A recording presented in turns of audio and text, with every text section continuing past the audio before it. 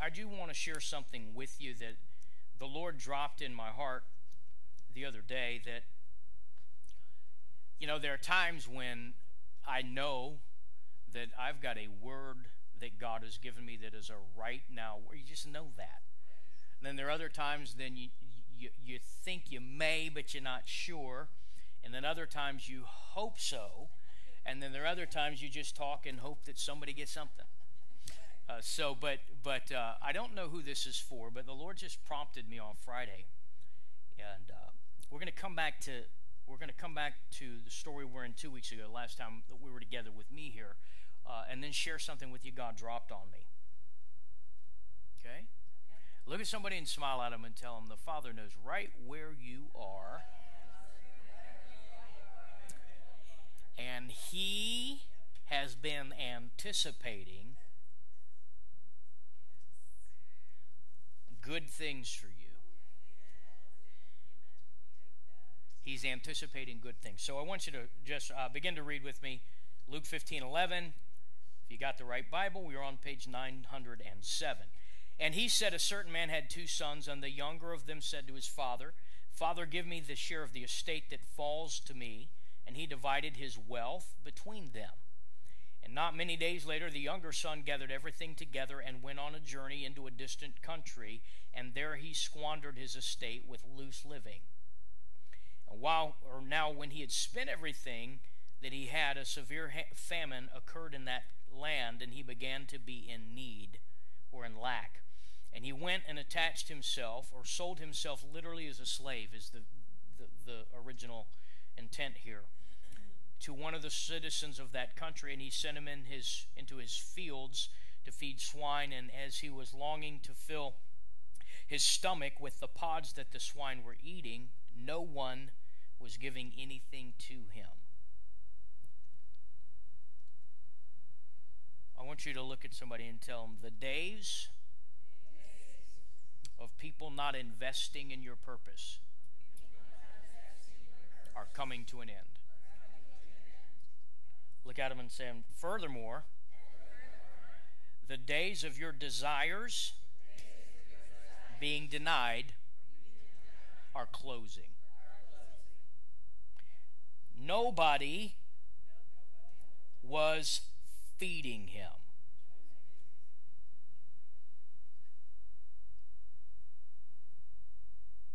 But when he came to his senses, he said, how many of my father's hired men have more than enough bread, and I'm dying here with hunger?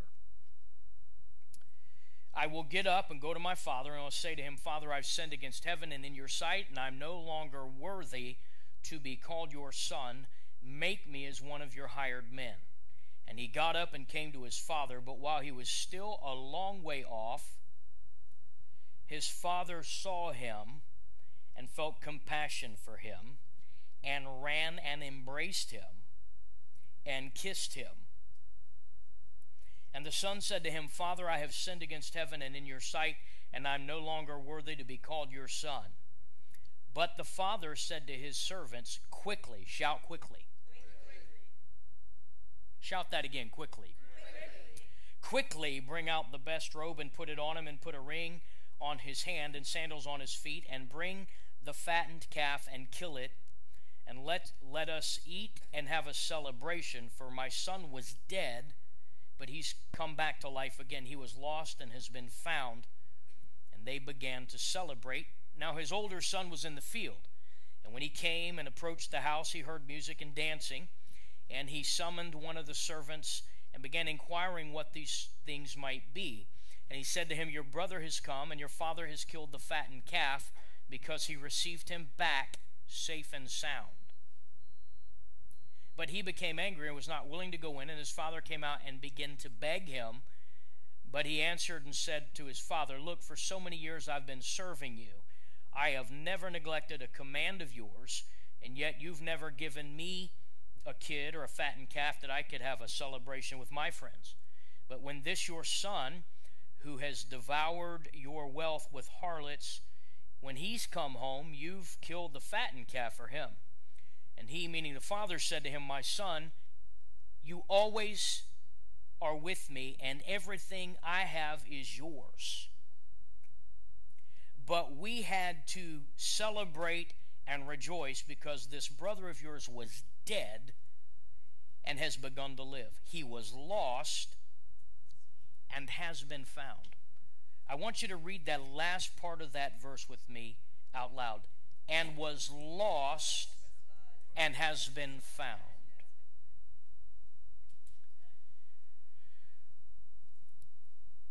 In Zechariah 8, chapter 2, the Lord says to the nation of Israel, in connection to their being restored completely out of Babylonian captivity, He said, I am jealous over you with godly zeal.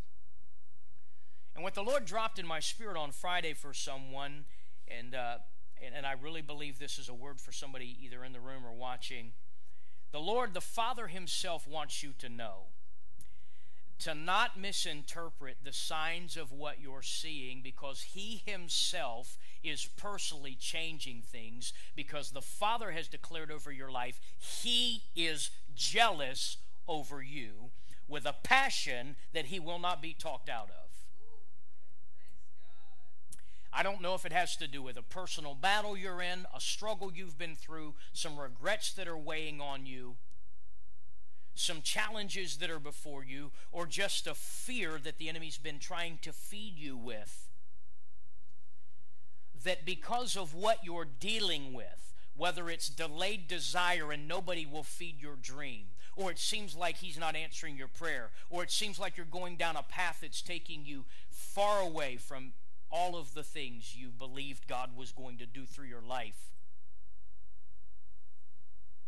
you need to know that you may have felt cut off and lost.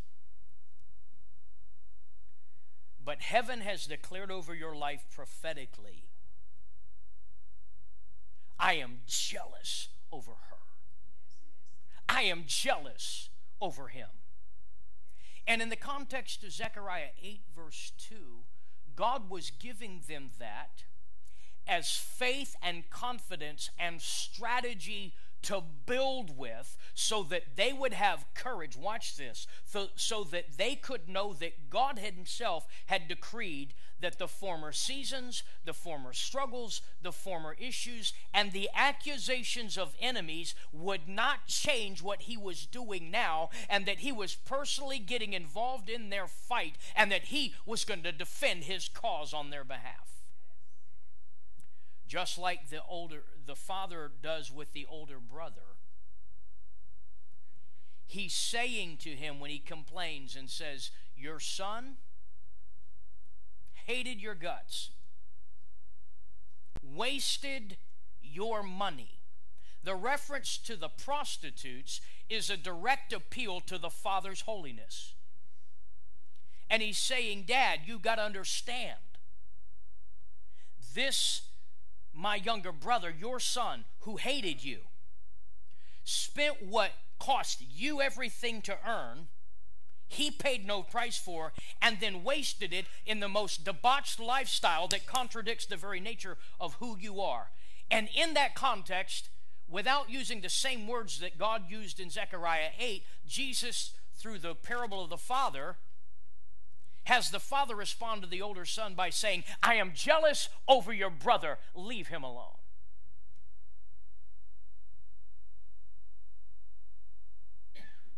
How do we know that? Because the father is defending the younger son's right to wear the robe, to wear the ring, and to have a new pair of shoes. Now, that may not mean a whole lot in our contemporary American culture, but those three items represented an upgrade in the authority and responsibility level of that younger son in the father's house. That the father was saying, I am jealous over him, and I'm not just going to restore him to an old identity, but I'm going to give him an upgrade. Look at somebody and tell them, the father's jealous over you, and he's bringing you into some upgrades. He's bringing you into some upgrades. Upgrades. What's an upgrade? What's an upgrade? I want you to take a second and think about where you are at this time in your life. Your battles, your fears, your enemies. I want you to take an inventory of the warfare you've been experiencing. Now, I can tell by the reaction in the room.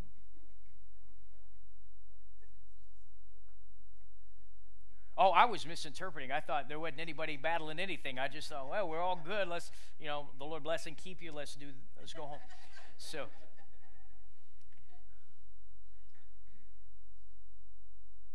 the son's he's in a pig pen. It took a lot for him to come home. But he does so with diminished expectations.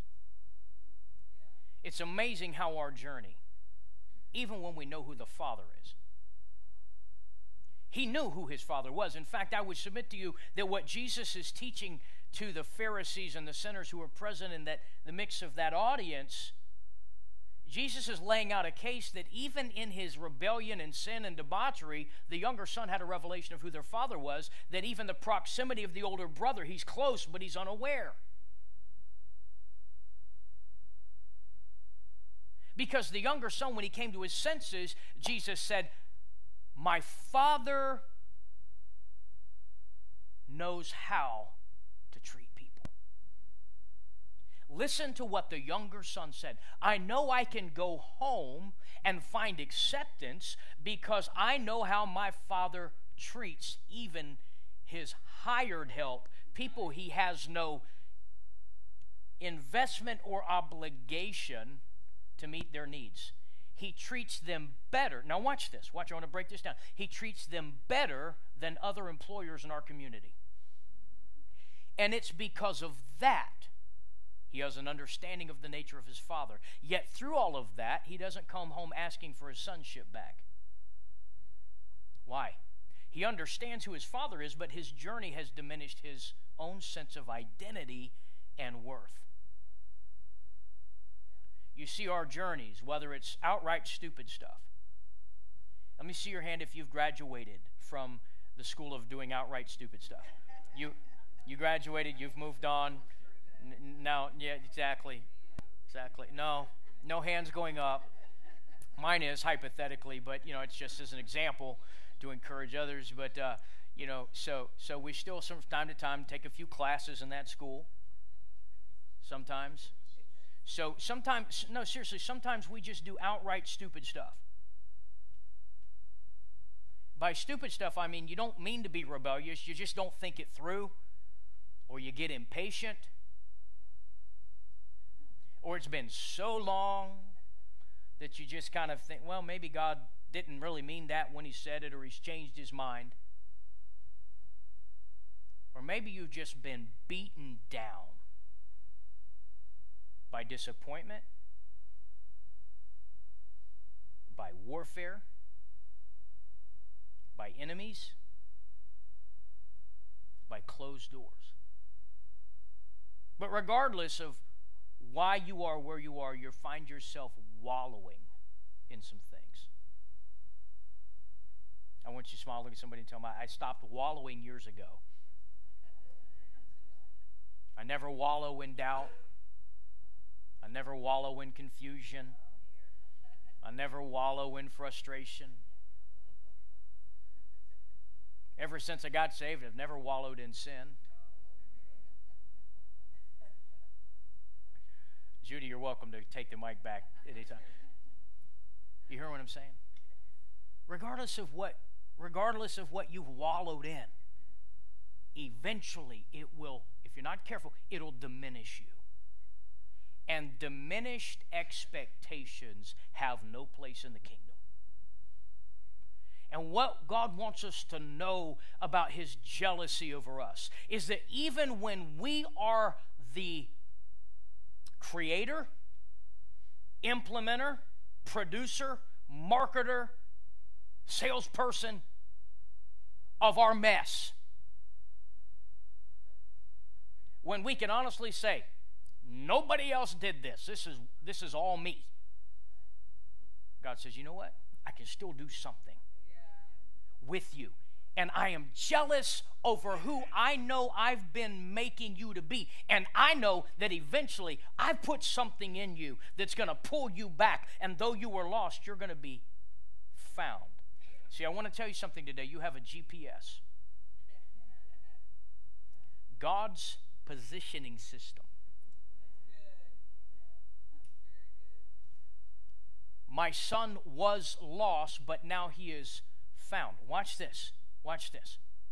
See, the Father is so jealous over you that he puts something in you that pulls you through the mess and pulls you through the storm and pulls you through the warfare and pulls you through all of the stuff that you end up found even though he doesn't go looking for you. If you pull back and if you know the 15th chapter, before Jesus, he tells 3 parables of lost things. A coin, a sheep, and a son. In the first 2, with the sheep and the coin, the person who lost it went looking for it. But when it comes to the younger brother, the father doesn't go looking. Yet he says to the older brother, when he's jealously protecting his younger son's future,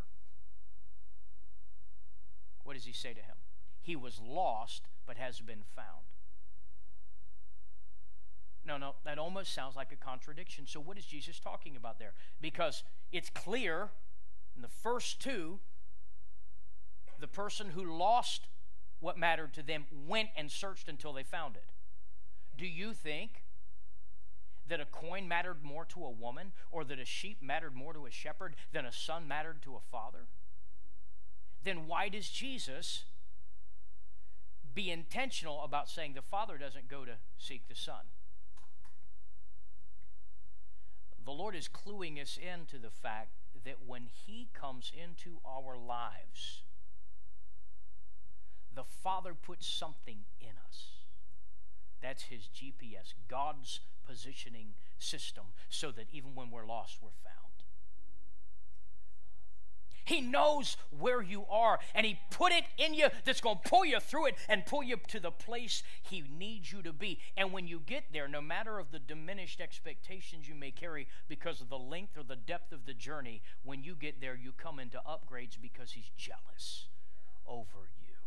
So the challenge of faith today, if that's where you've been through, is to suspend all the facts and information and reality you have that want to argue you out of. What do I mean by argue you? You know those internal conversations? If you've figured out a way to stop having those with yourself, then I want to give you a conference and you can teach us. We'll pay you money to come and listen to you, give us strategies and tools to be able to get beyond that. You've got facts. I'm here today to tell you facts aren't necessarily the truth. You got realities. But they may not be an indicator of your final outcome. I am jealous over him. The father is saying through the conversation to the older brother, I'm as jealous over him as I am over you. Now, I want you to contemplate what it means that the Father is jealous over you. That means that GPS you have in you, that you didn't even know it was there. That's him in you. In this particular scenario, it was an understanding the younger brother has as to who his father is. Where did that come from? Relationship. But there's also a DNA thing. How many of you have been shocked to discover that as you get a few more miles on your tires, so to speak, you see things about your parents showing up just automatically in you?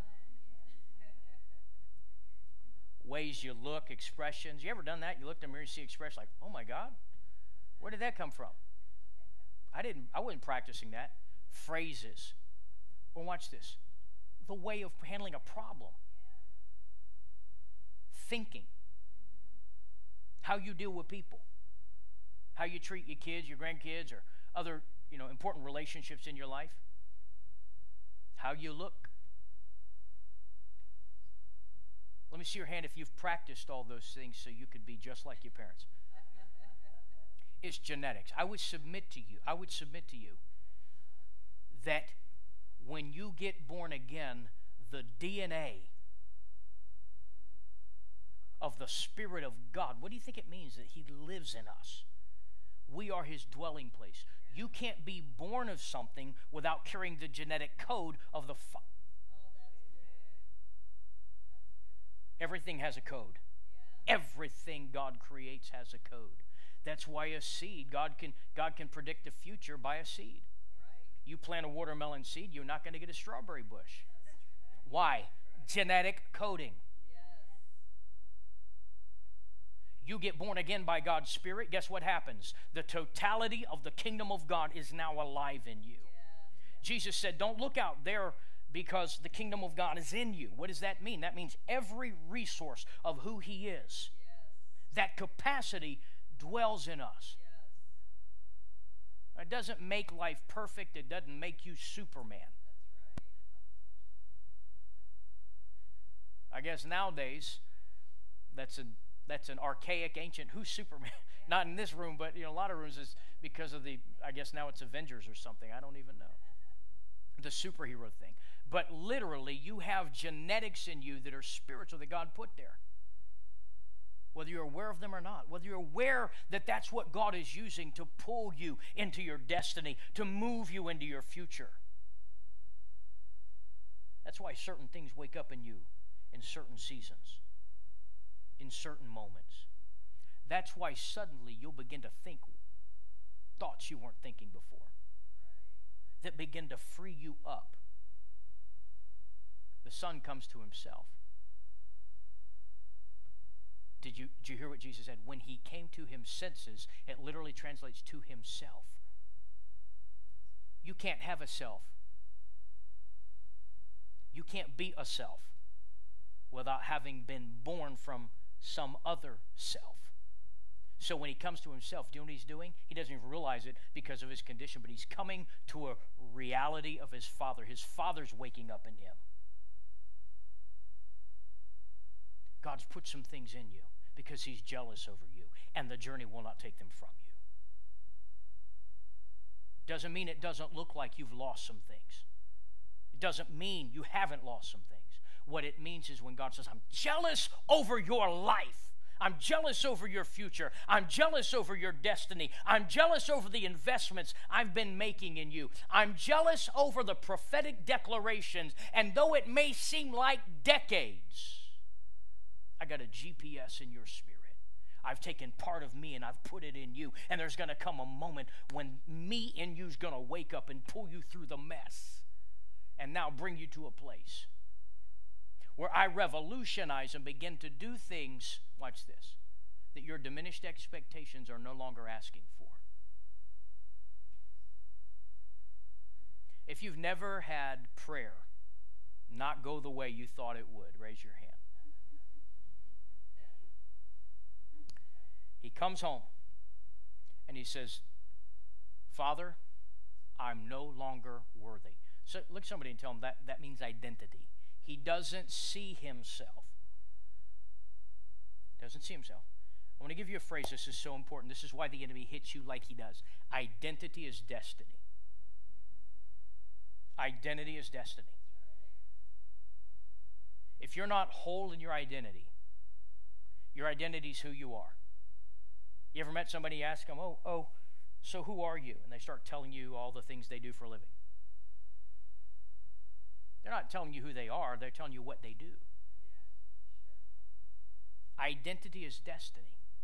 So the son says, my identity, I used to identify myself as a son of my father. Watch this. The beauty of God. Say this with me. Our God's not just faithful, He's beautiful. He's far more amazing than we often give Him credit for. God's agenda is never our agenda. He says that in Isaiah 55, my ways are not your ways, my thoughts are not your thoughts. They're so much farther. They're at a level beyond anything you can.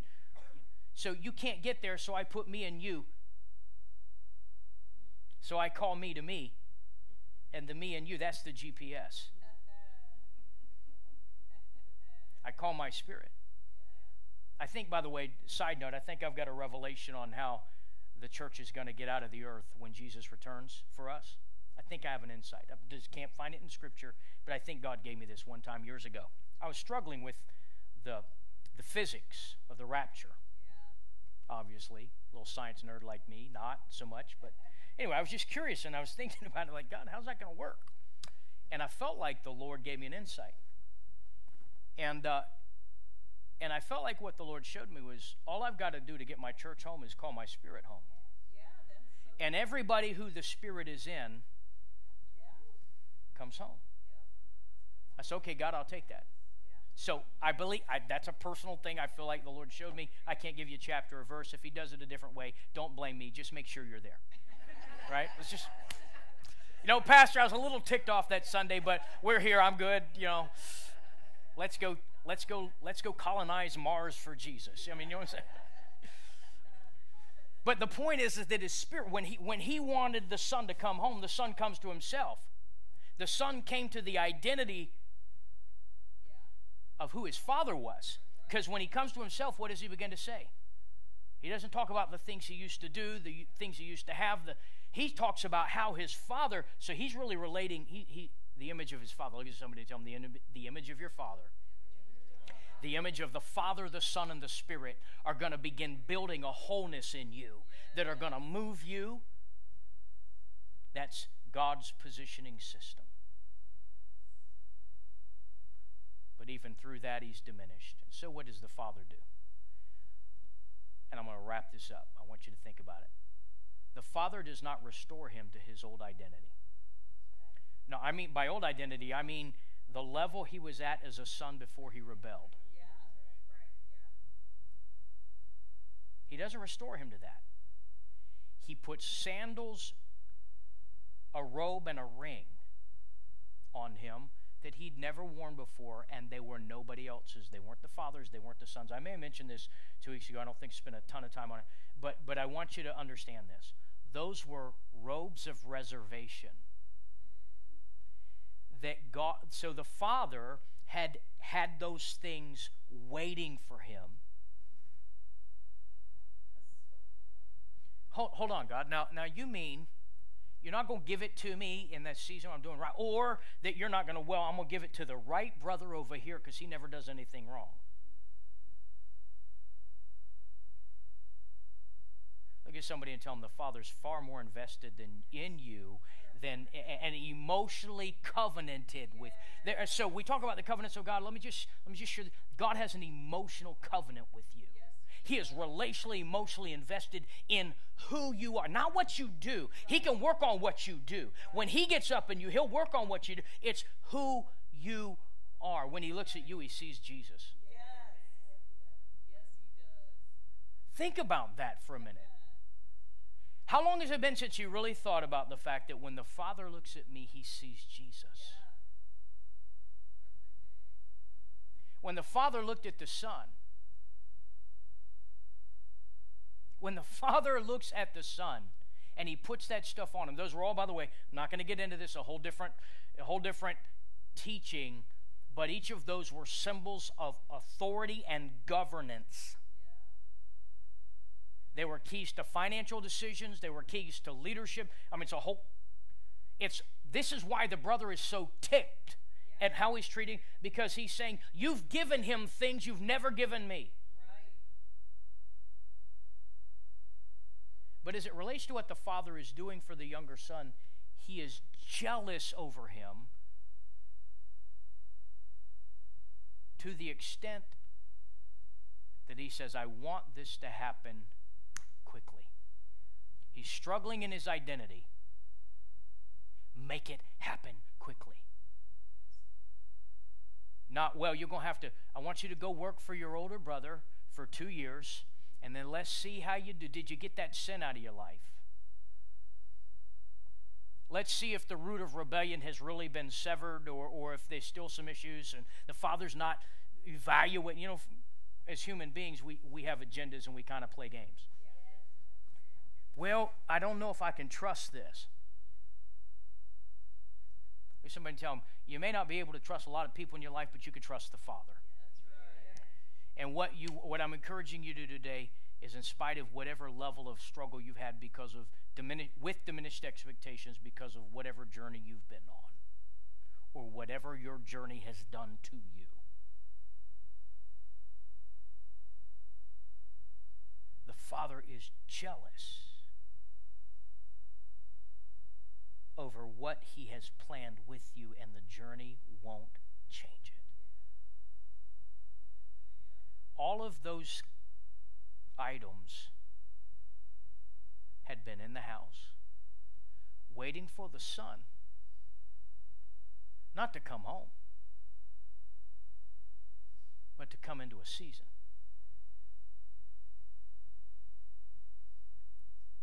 Where the Father says, you know, I'm ready to upgrade you.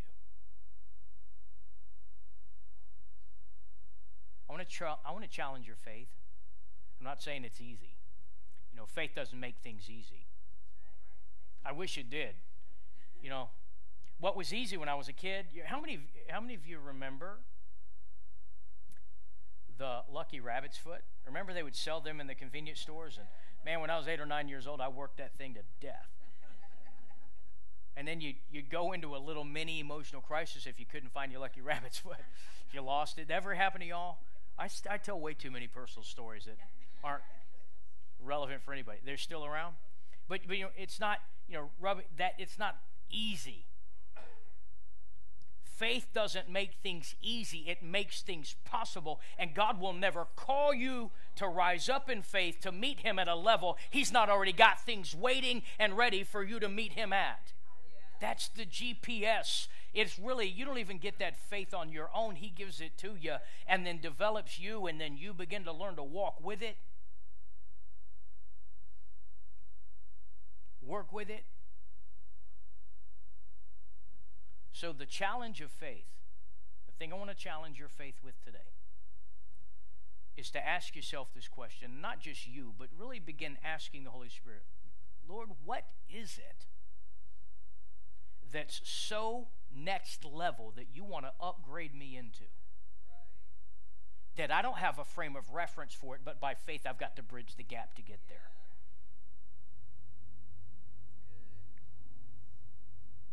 Even in those seasons when God says, be still and know I'm God, that's not passive faith, that's active faith. Because when you got to train yourself by faith to be still, that's some of the hardest faith work you'll ever do. Is it just me?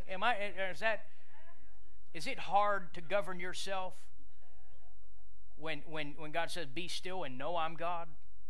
And all this other stuff starts competing with the knowing you're supposed to be doing. So, but my point being is, even in those seasons when God says, be still and know, trust me. Just relax, chill out. You're where I need you to be for right now. Trust me with the rest. The right door will come, the right relationship will come, the right season will change. I will move in my timing. I need you to trust me. Even then, that's a challenge of our faith.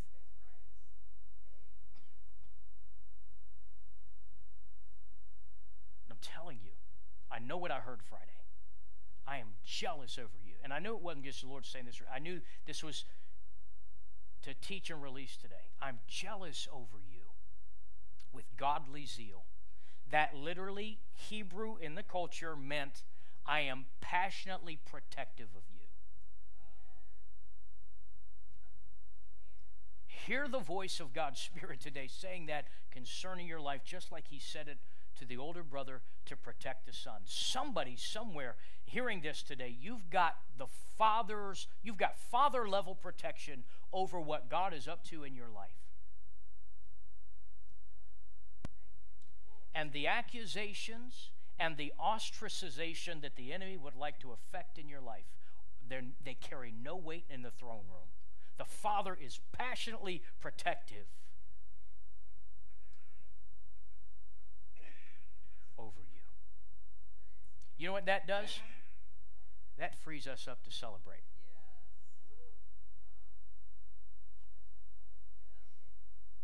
let's get this party started. There's a club song. I got it going on in my brain, but I haven't listened to it since the last time Kathy was playing it in the car. I said, my God, I'm a pastor. You can't listen to that mess.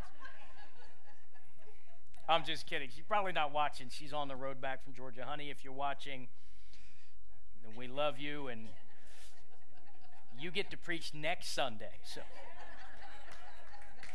oh, Lord have mercy. Y'all clapping now. She never will. Who said she going to turn around and go back to Georgia? Yeah, Kay said. Kay knows you pretty well. Yeah, so I'll see y'all in a couple weeks. But anyway. No, seriously.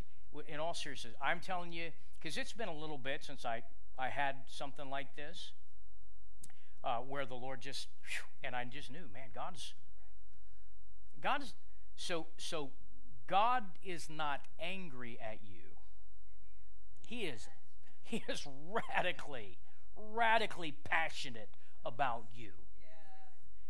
And his jealousy means you're his. And if we're going to do old school rap references, look at somebody and tell them you can't touch this. Oh, Lord God. Let Walt get his groove on. Don't pull him back. No, do encourage him. Walt needs encouragement. Walt, get up and dance. Listen, if Jesus is telling them they're singing and dancing, we shouldn't be sitting down right now. You can't touch this. No, seriously, I want you to go, that's the takeaway today. Go home asking the Lord, what is it you want to upgrade me into, that you're challenging my faith, that you've put the faith in me to grow up. You are in me, and we together will succeed at this, and I'm going to celebrate. Because somewhere, watch this, somewhere where I'm vulnerable, I've got divine protection. My Father is covering my life. So look at somebody and tell them you can't touch this. Can't touch this. 3 things God is relentless about: his covenants, his people, and his purposes. God is relentless, and he's jealous over you. I want you to stand up with me.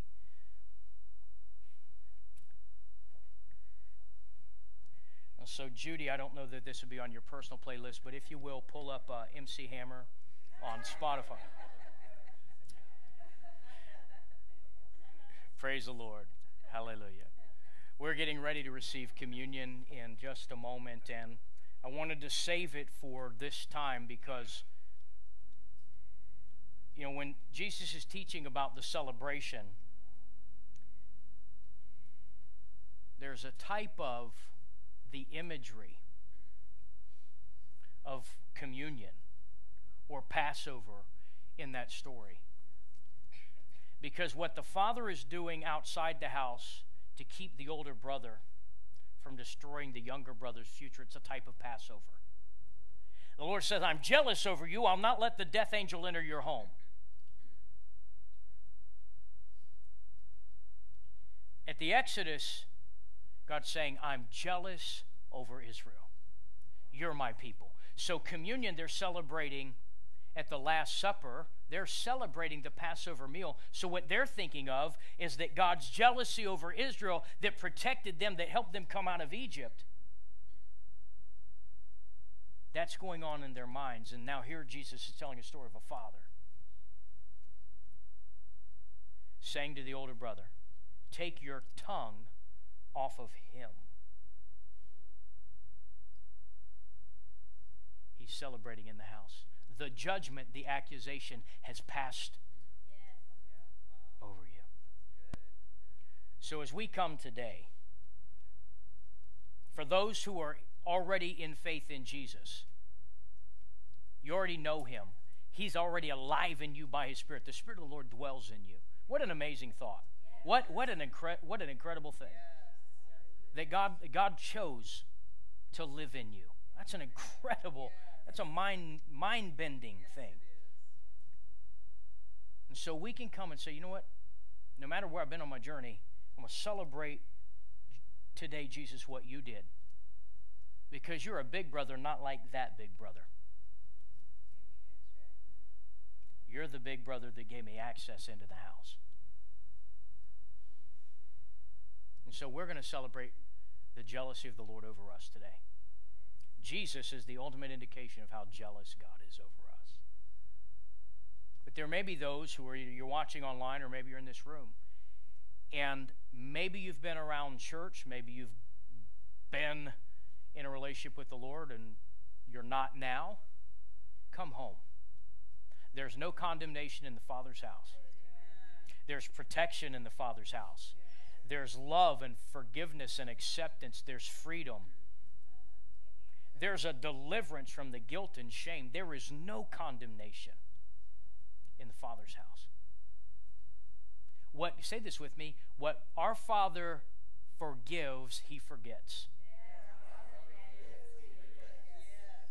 And all of us who are in the kingdom have made that journey of surrender. But it's so important to understand our need, personal, individually, for receiving Jesus as our personal Lord and Savior. That it's not a system, it's not a philosophy, it's not a religion, it's not do's and don'ts, it's Him in our hearts.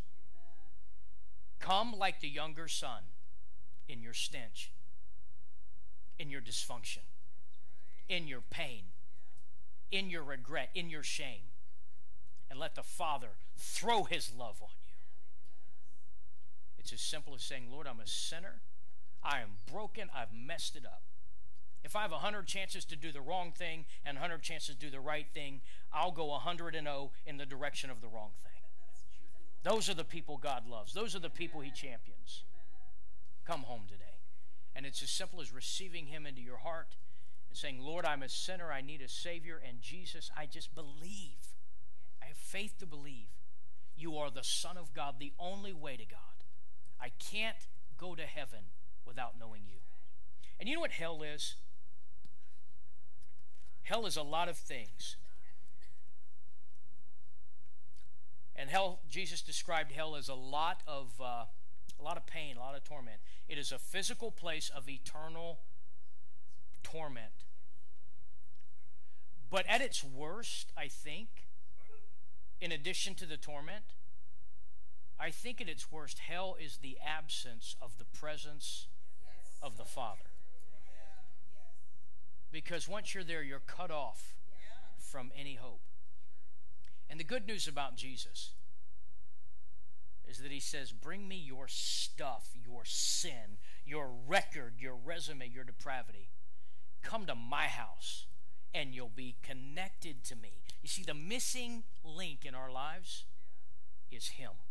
It's not stuff, it's Him. So if you're watching online or you're in this room, I want to invite you to just pray this prayer with me right now. It's not the words coming out of my mouth, it's what's going on in your heart. And in that moment, the Scriptures guarantee, Jesus guarantees, the moment you do this, you will be saved. That means born again, rescued, not just from old things, but from all things. All things will become new. So pray this prayer with me. Lord, I thank you that you see value in me. Even in sin, you see my value. And you love me. Not when I do everything right, but you love me at all times. And it's your love for me that moved you to send Jesus, your Son, to die on the cross, to go to hell in my place, and to rise from the dead on the third day. And I believe with my heart that Jesus is the only Son of God, that He shed His blood that I could be free from my sin and from every wrong thing I've done, from the shame, the guilt, and the burden I can never get free from. And so I confess to you today, Jesus, I am a sinner. You are my Savior, and I give you my life. I turn my heart over. I give myself to you. And I believe now that I am born again, and I confess the name of Jesus as my Savior and Lord, and my name's been written in the Lamb's Book of Life, and I have a future in heaven.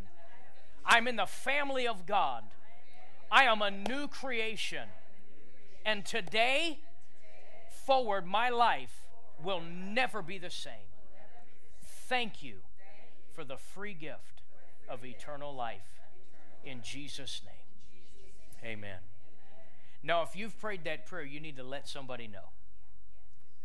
For with your heart you believe unto righteousness, and with your mouth confession is made to salvation. That means you tell somebody. Tell somebody.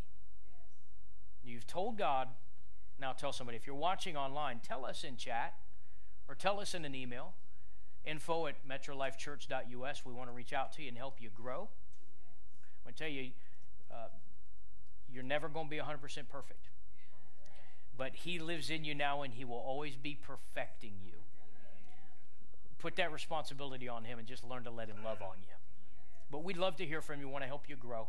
Likewise, anybody here in the room, maybe you've been a believer, but you've been away and you just came home. Welcome home. Instant, quick restoration. You're not out in the field for 2 years. You're in the house now. So we're going to worship the Lord with a communion table. And Jesus said, this bread represents my body, which is broken for you. As often as you do this, remember me. So I pray today that the broken body of Jesus that represents healing, that the Spirit of the Lord will release healing in your life wherever you need it. Father, we pray you bless the bread that we partake of. We thank you, Jesus, for your brokenness that we may be made whole. Let's partake.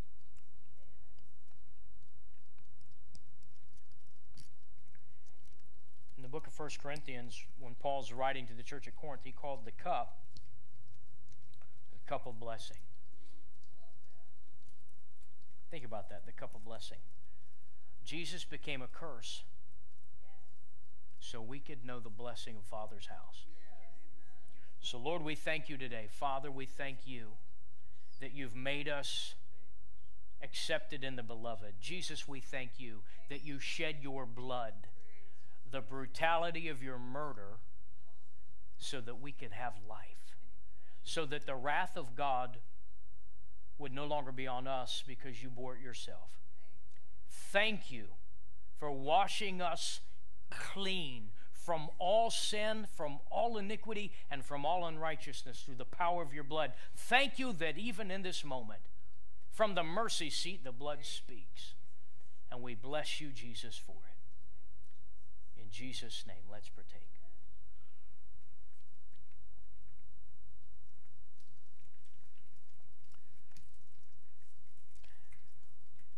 In the words of how we opened service today with worship, the Lord bless and keep you. The Lord be gracious unto you. The Lord lift up his countenance upon you and grant you peace. And watch for little clues and indications and signs and wonders to begin to spring forth in your life that God's being jealous over you. Amen. We love you. Have an amazing afternoon. For online, thanks again for being here. Have a great week. We'll see you Tuesday at Ava's house.